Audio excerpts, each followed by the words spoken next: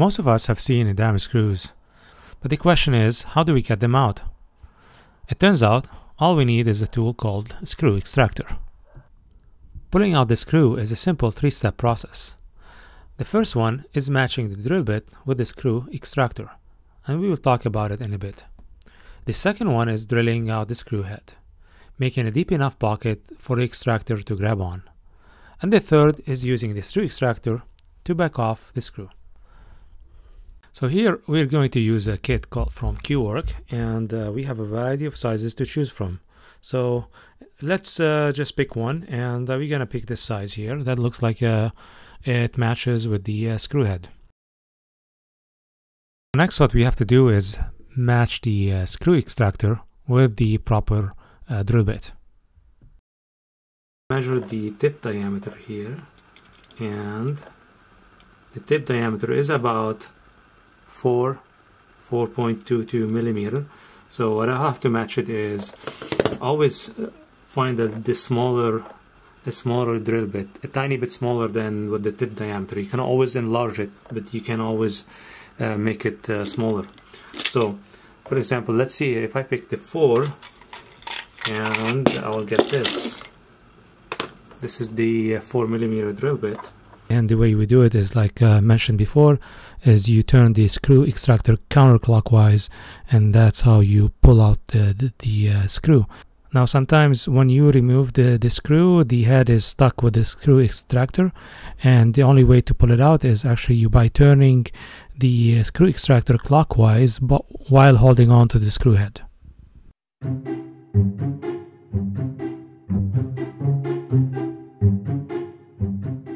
This is the screw extractor set that I got from Amazon. It's made by Gearwrench. Overall, this one stood out from the rest. It has a nice finish, and it has a sharp threads, reverse threads, and looks well made overall. So this is a 4 millimeter.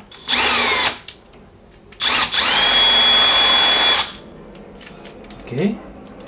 You drill it out, and then you I'll take this one here, and that's the Gearwrench tap and die set, and I'll be using the T-handle to remove the screw.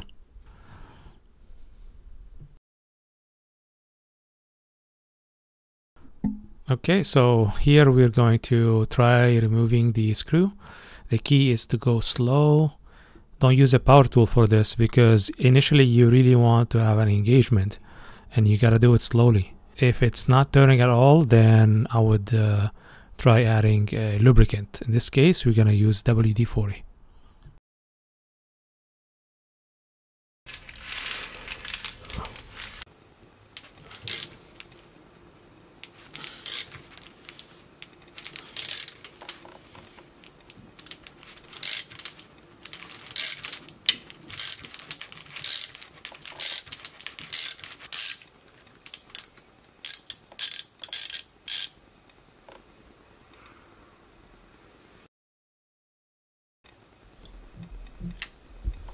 So as you can see here, that the screw is stuck to the screw extractor, and the only way to pull it out is by holding it with the plier and turning the screw extractor clockwise to come off from the screw.